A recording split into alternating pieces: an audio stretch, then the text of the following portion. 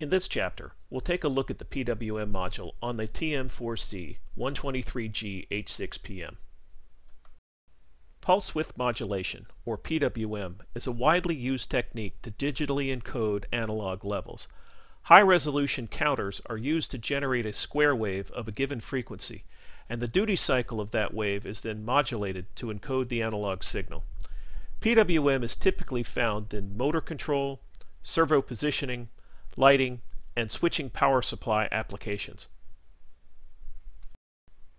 The TM4C123G H6PM has two PWM modules. Each PWM module consists of 4 generator blocks and a control block which determines the polarity of the signals and which signals get passed to the pins. Each of the generator blocks produces 2 independent output signals of the same frequency, or a pair of complementary signals with deadband generation. Deadband generation protects H-bridge motor driver circuitry. 4 generator blocks times 2 outputs per generator provides 8 total outputs, or 4 pairs. Each PWM generator has the following features: a single 16-bit counter, 2 PWM comparators, and a PWM signal generator. The 16-bit counter has down or up-down count modes and an output frequency which is controlled by a 16-bit load value. The load values updates can be synchronized with the output signal, between generators, or between modules. The generator will produce an output signal at the 0 and load values. The PWM comparator update values can also be synchronized, and an output signal will be produced on a match. The signal generator output is constructed based on actions taken as a result of the counter and the PWM comparator outputs to produce 2 independent PWM signals.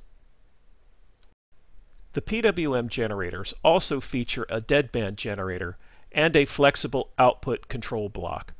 The deadband generator inserts programmable deadband delays into the 2 PWM output signals to protect half H-bridge circuitry. The deadband generator can be bypassed, leaving the PWM signals unmodified. The output control block provides PWM output enable, polarity control, and fault handling for each PWM signal. Timers can be synchronized across the generator blocks, as can the timer comparator updates. The control block provides an interrupt and status summary register for all the PWM blocks. Each PWM generator can directly initiate an ADC sample sequence.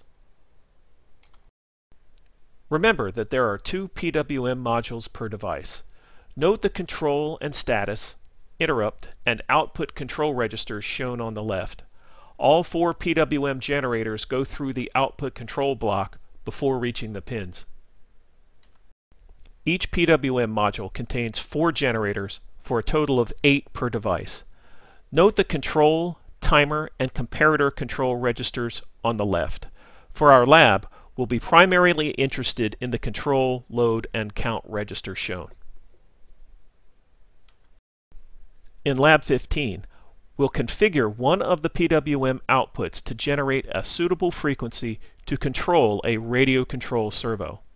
We'll then use the switches on the LaunchPad to change the duty cycle or pulse width of the control pulse. Note that in order to run this lab, you'll need to acquire and modify a servo.